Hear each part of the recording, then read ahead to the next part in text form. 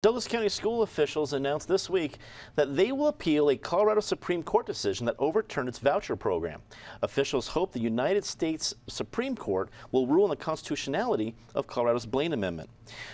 David, is our esteemed lawyer at the table, you know, between what the Blaine Amendment means and what chances it might be, since you have actually argued in front of the Supreme Court on a different issue, but you've been there. What are your thoughts? Well, actually, when the day I was at the counsel table of the Supreme Court helping Alan Gura in the Heller case, another lawyer in the room was this guy, Paul Clement, who was the Solicitor General of the United States, taking a position in between what we favored and what the D.C. favored. My side ended up winning that one, but he, of course, gave a good argument. He's now in private practice. He's representing Douglas County. He is the top constitutional litigator in the country. He doesn't come cheap, but he also doesn't come easily. Because he's at this extremely high level, he has a reputational interest in only, and you can see it in the cases he's taken. He doesn't always take cases that are sure winners, because if they were a sure winner, you wouldn't need to spend all that money on him. But he takes cases where there's a realistic chance of success. And so he knows the court immensely better than any human being in Colorado does. And the fact that he's taking it, I think, means there is a reasonable possibility that Douglas County could win this, especially on the grounds that our Blaine Amendment, which is don't give money to religious schools in our state constitution, as interpreted by the Colorado Supreme Court, was much more extreme in how much it requires government to disfavor even religious schools, even in a neutral sense, like just the ordinary services that any business might receive. So I think his best chance of success is on challenging the extreme version of the interpretation here, rather than all Blaine amendments in other states being stricken down, because those have been interpreted more moderately in other states. Eric, as we watch education issues like this like crazy here at this table, as you see this move, what do you think of its chances at the U.S. Supreme, well, even at the U.S. Supreme Court taking the case? Don't know. I'm not an attorney, and I'm certainly not esteemed. But I guess I have two quick thoughts on this. I wouldn't hazard a bet. In terms of my personal commitment to school choice and maximum amount of choice possible, I believe that applies to Douglas County as to any other place. But in terms of where the epicenter of this fight should be, Douglas County is not the right poster child. I mean, I think you're much more concerned with school choice in urban settings where there are truly miserable schools, where kids need and desperately deserve some kind of exit pass or some kind of alternative. To the Blaine Amendment, which dates back, I mean, there are 30-some states around the country that have some version of the Blaine Amendment in their constitution. That movement started back in the 1870s. And it is rooted in some of the worst bigotry this country has seen. And in this case, it was anti-Catholic bigotry.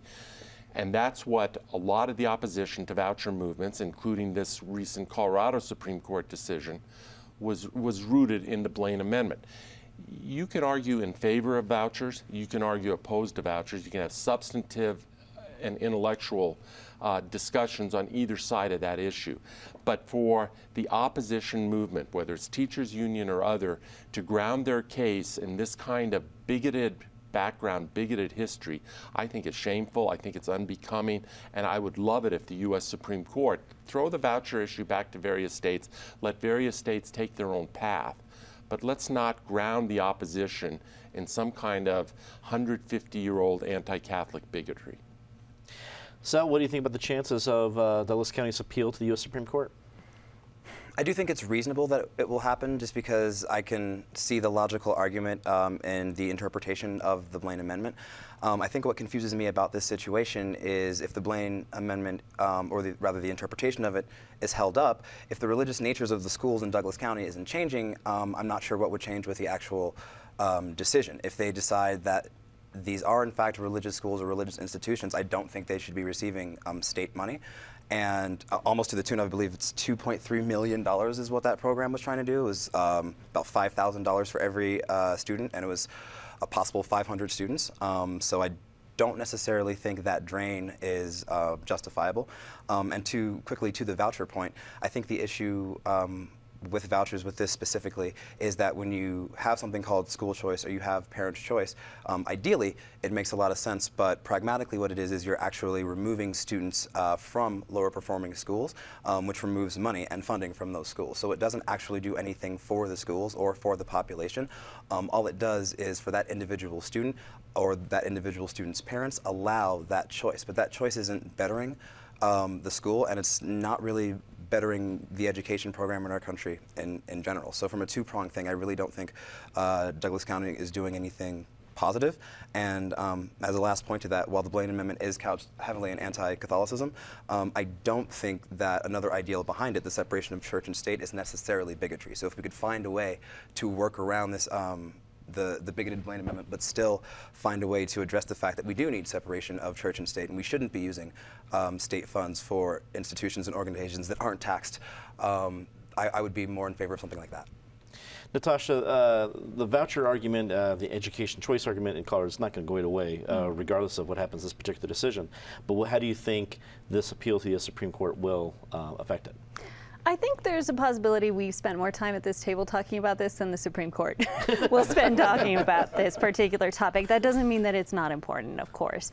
You know, and this is something I'm learning as somebody who's cared about education my entire life, who's followed policy, but as a mom with a young son, I've had to look at education policy in a totally different way. And I think situations like this and conversations like this, while they may not always rise to the Supreme Court level, need to be had. I mean, what's the best education system for our children? Where's the best way to spend our funds? What type of schools? How does choice play into it?